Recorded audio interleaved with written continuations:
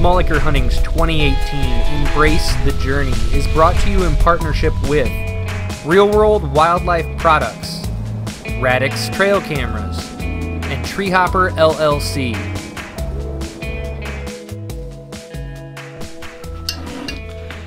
Hey guys, welcome to the 5th video in the Embracing the Journey series. It's more or less just me cataloging the entire season from the beginning of the year through to now. Moving forward as we enter into the hunting season, I'm going to hopefully give you guys some more weekly type updates, just kind of give you some live stand video, tell you what I've been seeing, maybe even reach out to some of you guys, tell me what you've been seeing, report that, and we'll go from there. But for this episode of Embracing the Journey, we are going to push pause on the stand discussions. I know I had a couple really good responses on the last stand discussion, the one that I talked about at the base of that hill. The next stand discussion I still plan on doing. It is the spot that I shot splits out of at the new 22, and hopefully I will shoot Bertier out of this year. We'll talk about that one in future episodes. But this first video we're going to discuss is actually a opening of the Glory Knock by Double Take Archery. So let's get right to that. We'll check back in here, and then we got a couple more things planned for it.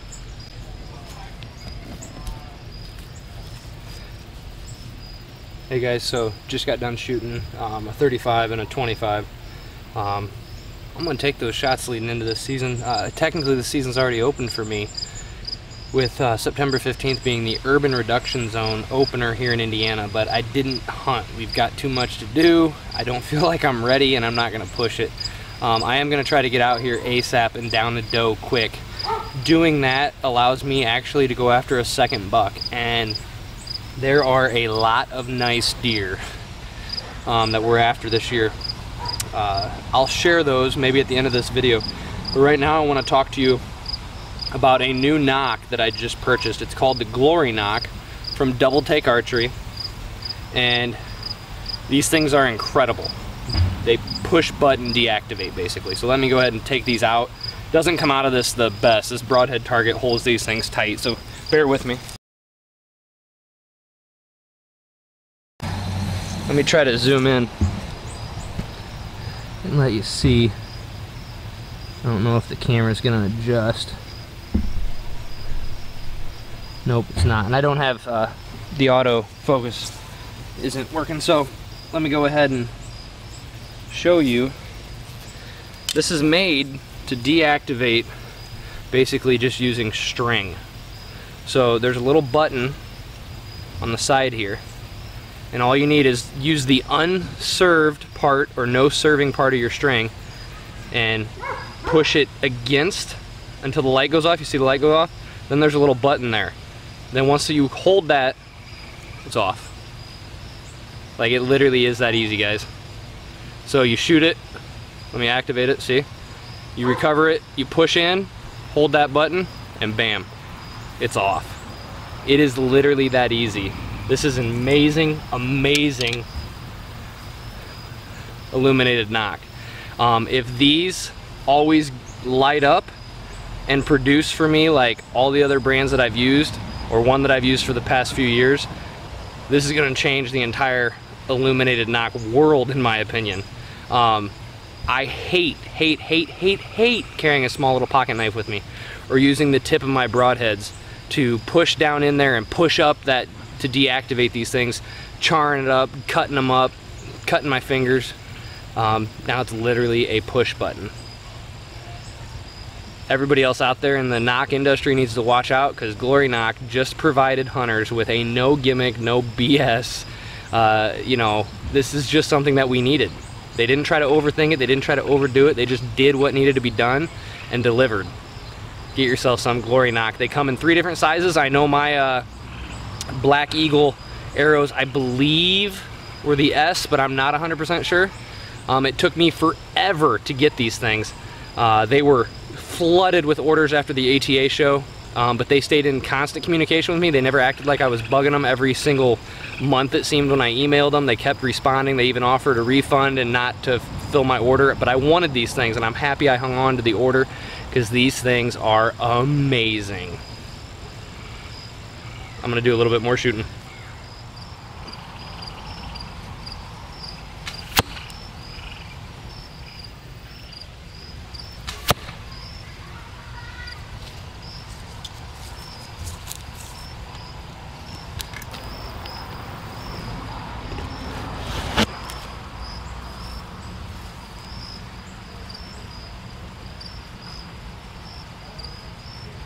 It's incredible.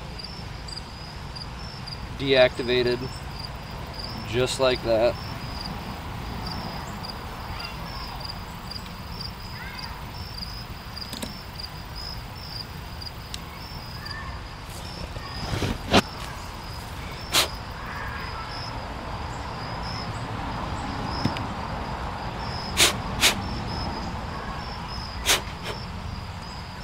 Lit.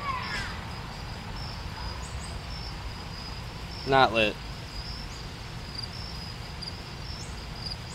It is seriously the fastest, quickest way.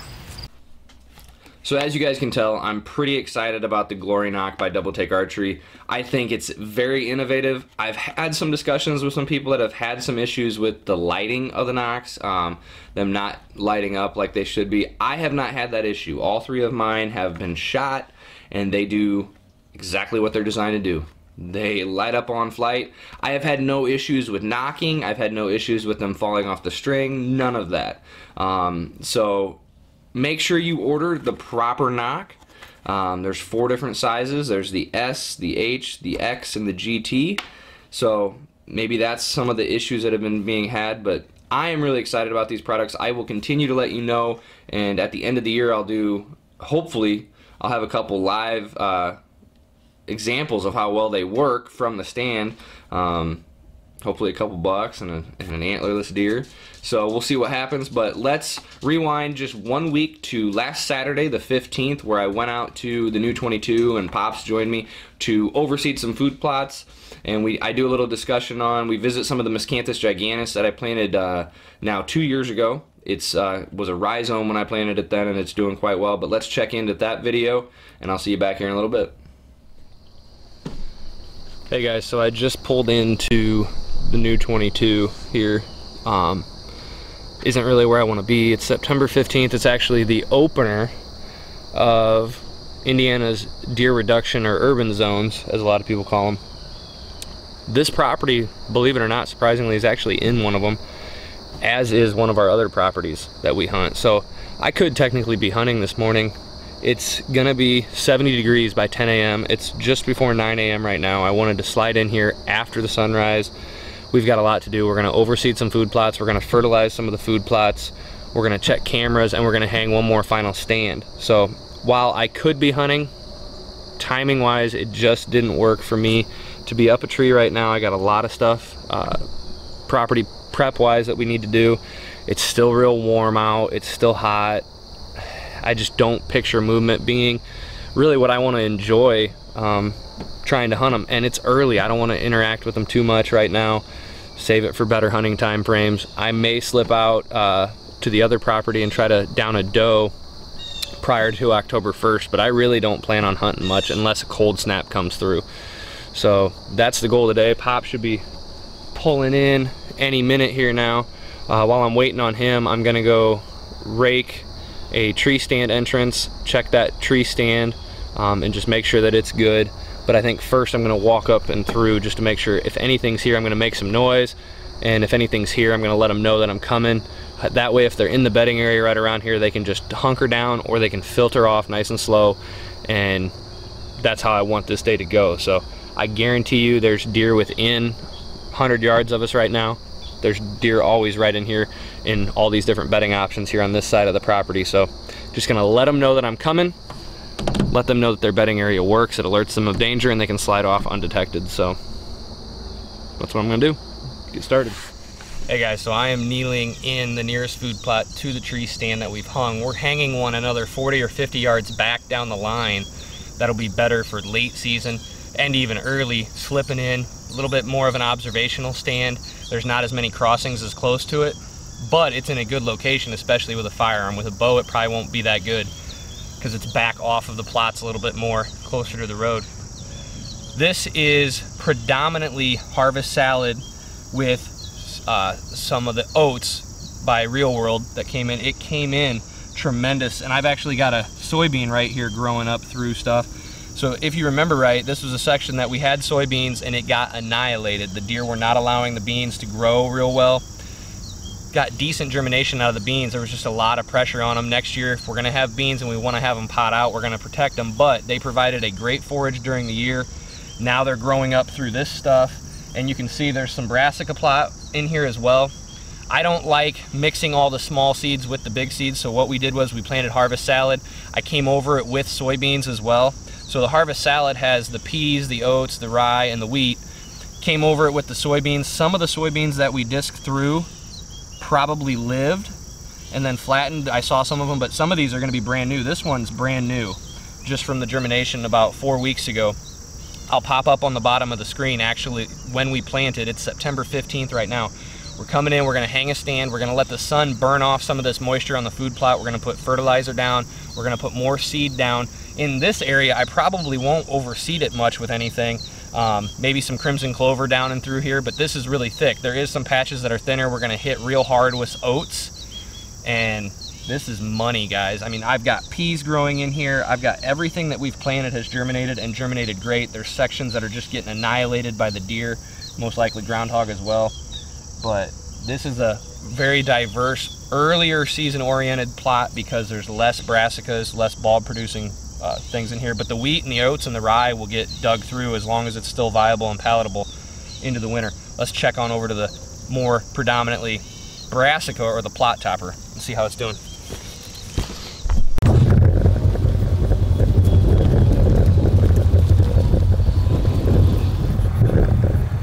So I'm kneeling now in the far west food plot from those tree stands where we just were. It's separated by a real thick line of wild black raspberries and thorn bushes and things that you cannot get through. You'll notice this is a plot, we did not disc this. This was just top seeded over with into standing beans, and you can see all these beans are still trying to grow. The deer are still hitting them, and they're trying to grow. I actually see one that potted out over here. We've got a couple pods over here. But again, I'm not expecting a lot out of these soybeans. They're not gonna be able to thrive. Here's a little tiny pod that's not gonna have anything in it. But they'll keep trying to grow for a while, and the deer will keep eating them and annihilating them. My worry though is I did not seed heavy enough with the brassicas, I don't think. There's some sections back in there that are gonna have good brassica, but I am gonna seed this real heavy with crimson clover. I've got some over there, and we're gonna seed probably an entire bag of oats because there's not a lot of rain in the forecast, and we're just gonna hope what germs. This isn't quite what I wanted, but I wanted to have beans still a viable option for the deer. And I've got some more plot topper at home. I may come back and overseed this with a little bit of it. Slip in from the road, the deer will never know I'm here. But I'll go ahead and show you some of this.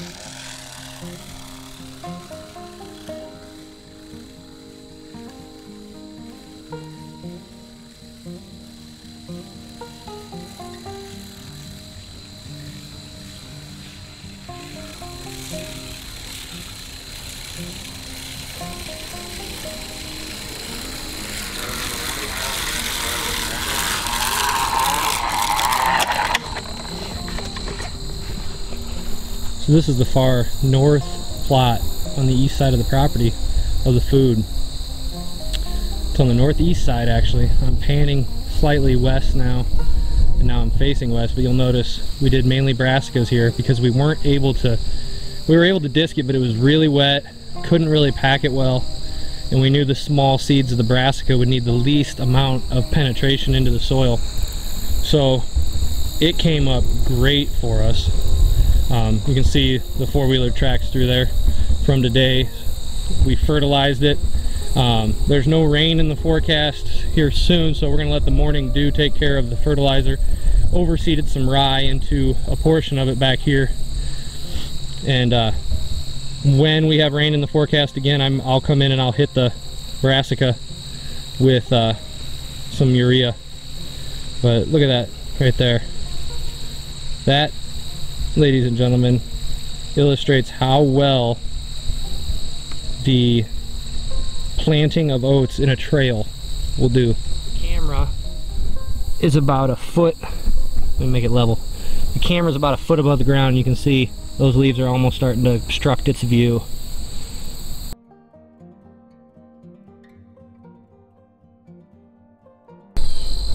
Hey guys, another quick video. Behind me, you'll notice, is actually a line of Miscanthus giganteus. I planted 9 or 10, I can't remember, in there. I only had one not live. But you'll notice I don't really keep it down for its weed competition and growth. I mow right up beside it, you'll see. But that's really all I've done. This is only year number 2, and those were rhizomes, so they're basically a cluster this year, if you will, if I dug them out of the ground.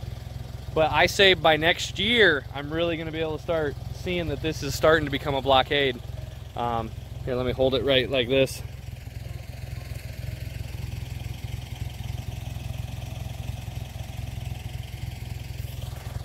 Already doing a pretty decent job for what it's supposed to do, so I'm very happy, and only expect better and bigger things next year out of this line. So like I said earlier, we're not going to have a tree stand discussion video in this episode, just to keep it a little shorter. However, there was one of the biggest questions I always get is about clover, getting clover established, and I think it's a lot of the times because clover is such an easy thing to implement into a property. So I wanted to add, I've used clips of this every now and then before, but I wanted to add this. This is me visiting the property. It was late July, and I was doing some clover maintenance, and I just kind of talk about what my maintenance and just clover in general and how I treat it, and I show you a couple spots on the property that I've got clover in and how I did each of them, kind of. So let's watch that video, and then I will see you guys next time on the next episode of Embracing the Journey. Remember, while you're out there, guys, it is not all about whether you get a tag filled or you don't. It's not about whether you see success or failure. The whole entire journey that encompasses hunting is why it's so hard to explain to people why we love doing this, why we are addicted to hunting. If it was just about the kill, I don't think I would be nearly as excited about hunting. I don't think I would be into it. I enjoy everything from preseason scouting, shed hunting, walking the property, providing food sources, scouting, checking trail cameras, watching the deer from the stand. It's just, the whole journey is something that we need to start getting back to. I think we as a society in the hunting world has lost sight that this whole thing is just beautiful, for a lack of a better term, and we need to begin to attempt to convey that to people and let them know that, you know, hunters, we're not just a bunch of bloodthirsty dudes out there. Like, we love and appreciate conservation, nature. We're fighting for our public lands. We want you and I and the bird hunters, the deer hunters, the bird watchers, the hikers, the campers, all to have these public lands to visit. You know, I want my kids to be able to go up to Boundary Waters like I'm going to do again this next year. I want them to be able to travel out west and go to all these state and federal and national parks and be able to just fish and camp and hike. And, you know, hunters provide the largest funding from public people for conservation. And we need to stress that to people. We need to stress that, you know, we are hardworking Americans that care about our country, care about conservation, and we're not just bloodthirsty dudes out there chasing you know, whatever it might be that day that we're out there trying to harvest. So watch this video on the clover, guys. Thanks for checking out. Be sure to like, subscribe, and click that bell for the alerts here on YouTube, on Facebook. Be sure to like the page, share it, follow it. The more people that follow, the more stuff I can provide. So enjoy it. Thanks. God bless. Hey guys, so we're out at the property and I'm doing a little bit of clover work today, running the brush hog around. It's been a while. We've gotten a lot of rain and here taking care of the clover. But one thing I wanted to show you guys really quick is I talked about frost seeding this area right here just this early winter. I came in here and frost seeded. This is that path that leads back into the bedding area along this little cove kind of where it gets back in there, and then there's some Miscanthus giganteus that planted in there. But this is what frost seeding can do for you guys, timed right. It works into the soil. This is an area I didn't even glide treat. It was just mowed and kept down, frost seeded it, and look what happened.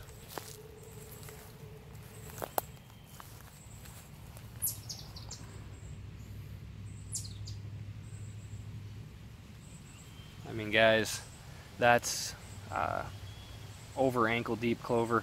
I'm looking through here and it is getting browsed heavy. A lot of browse, which makes sense. I mean, it's the closest thing to the bedding area in here for them. I might even be within 20 yards of a deer right now, believe it or not, but they're used to humans to the point where it's not going to disrupt them too much. I mean, I'm not going to go banging around in their bedding area. I see some Miscanthus giganteus that has managed to grow right here. Looks like 1, 2, 3, 4, 5 of them took. 6 right here up by me. I'm not going to do much to them. I'm just going to hopefully they grow and strengthen this corridor edge. That way if I ever do come in and clear these trees and such that you see, I've got a hard border right here along this clover plot to separate it from the future bedding area if I ever do that and plant switch in here. So let's get back to the clover. And guys, this is the parking lot. You'll see all the clover flowers that are here. This area again was just grasses and I frost seeded into it, and look how much clover. Yeah, you got a lot of weeds in here, you got some other stuff growing, but look at that. That's all just from frost seeding. So I just got done mowing the clover and I'm actually sitting in the clover, and I left a little patch so you can kind of tell. That's at the level of the grass, so probably another inch or two down into the ground. So this clover that I didn't cut right here, some of the flowers are 8 or 9 inches tall. This will be the second time I cut this clover here. So just goes to show when you got sun. It's been a clear summer up here in northern Indiana, but it's been rainy. We've been getting a lot of rain until the last couple weeks. Then it really dried up. We got rain coming tomorrow. So you're probably wondering, well, man, it's been kind of a drought tide. The clover's not quite as tall as it was last time when I cut it, but I think I can let it get a little long last time. But I like to do that before the first cutting of the year. But the reason why I'm cutting it today, guys, is for the very reason that I shared in the last episode, and that's what this Whitetail Minute's about, is strictly clover. You know, we already talked about establishing it and such. This video is about upkeep and maintenance. Timing your mowings appropriately is key. I mowed it as low as my brush hog would go almost a day comfortably without scraping dirt. So some spots in here, I raised it up. It's 3 inches. I cut it to probably 3 inches. So there's stems everywhere, and that's a little bit lower than what some guys say, but you know what? I've got a 100% chance of rain the next 2 days.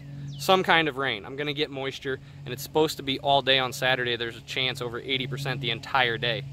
So now is when I wanted to get in here. So those of you guys out there working like I used to, with a push mower or a lawn mower that you only can raise the deck so high, now's the time. It's the timing. I would rather let my clover get too long and cut it later if I time it right with the rain than to cut it too soon. But just let the weather dictate, especially working on small properties. You got to time your mowings. You got to time your plantings. You know, if it wasn't going to rain, I wouldn't be in here cutting it, actually, even on mine. Even though I have a brush hog and a big lawnmower, I probably would have let it go and just hope for the best. But here, let me pluck one of these. So there's one stem of a clover, and it's been chewed on at the top, but it's probably about 8 or 9 inches tall. So that's how tall my clover was in here. And now, you know, I bet you the longest I can probably find is probably 3 inches or so. So it's all about timing, guys.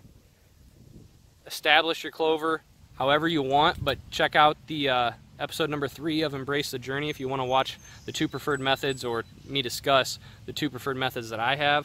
Otherwise, to upkeep, clethodim to keep the grasses out, mowing to keep the broadleafs out. That's really all you got to do. This I had some broadleafs throughout here in the clover, but this mowing will take care of them. There wasn't many patches of grass. I still got some, but I'll probably come back when I plant in the fall and hit those with clethodim, or when I'm back out here checking cameras in 2 weeks. But just wanted to give you this quick whitetail minutes, guys, on upkeep of your clover. It's really not that hard. And just so you guys know, when I come in to fertilize in the fall, I'll probably throw down some phosphorus and potassium, but I will not be throwing down anything with nitrogen. The only reason I might throw nitrogen down with it is if the bag's on sale and it's got a little bit of nitrogen in it, but clover fixes plenty of nitrogen. So thank you so much for tuning in to this episode of Embrace the Journey, the 2018 season here at Small Acre Hunting. Click that subscribe button, like and share this video on all social media platforms, and be sure to follow me at Small Acre Hunting on Facebook or via the website www.smallacrehunting.com. And as always, guys, God bless and good luck out there.